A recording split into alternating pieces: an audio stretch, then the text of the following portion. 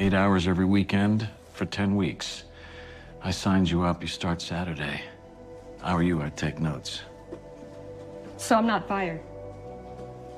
Not today. And that's something to be grateful for. What up, y'all? This your boy Ace here, and welcome to Afternoons Delight. Let's get into it, y'all. So, in the last video, I talked about how Dr. Zola actually opened up to Maggie about her past, as far as like we got a chance to know a little bit more about her. She revealed to us why she's been against these insurance companies. It was just a very sad story about, I think, her neighbor or something like that she looked up to, who actually died of lung cancer because of the insurance companies, and she didn't, seek the proper treatment, during that period of time. So that's kind of messed up, man. Like, it really is, man. And, I definitely, I feel for Dr. Zola, and I definitely really see some of the things with her that now I can kind of see why she's the way she is, with the insurance company. So, anyways, in this video, we're gonna talk a little bit about Dr. Archer and her, because it was her first little run-in where she almost thought she was getting in trouble with Dr. Archer. We know how Dr. Archer is. He kind of came back a little grumpy today after getting that successful kidney surgery or transplant surgery.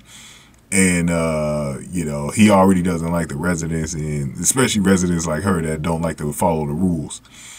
And so Dr. Archer, so she was thinking she was going to get fired, the whole episode. Like, she was going to get let go because she's been messing up. And I didn't know that this was actually her third hospital now that she's been at, so she was about to get fired 3 times. So I look at the situation like 3 strikes and you're out, like baseball, bro. So I was like, 3 strikes and you're out, Dr. Zola, you know what I mean?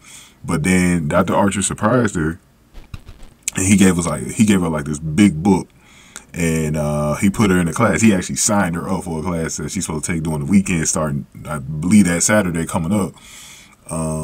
For ethics, I think it was, or something like that. So and it was funny because I think it was ethics, and I was like, yeah, you actually need that, because sometimes you do break the like the thing about Dr. Zola, she's actually got a good reason for the stuff that she's been doing lately. It's just that she's doing it against the rules. So like she's just breaking her, and she's kind of new. You know what I mean? Like you're doing too much, right? You gotta slow down a little bit. Slow down a little bit. So he's giving her that chance, and he's telling her, take those classes, and hopefully she'll learn from that and be a little bit doing too much. You know what I mean? So we'll see how that goes, man. So it's pretty clear though that Dr. Archer knew why she did what she did, and I wouldn't be surprised if like Maggie is the reason why she got there, because I believe that she probably had to talk with Dr. Archer. They didn't show us on the camera from what I noticed, but I believe that's the reason why, man. So it's good to see that she did get fired here, but I definitely don't think this will be the last time she'll be involved in some kind of controversy, though, man.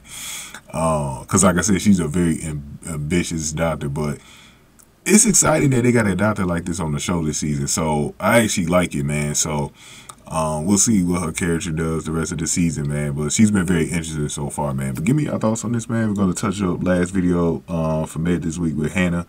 Talk about that situation. But going ahead to get this video like, share, subscribe, y'all. Thank y'all for watching Afternoons Delight.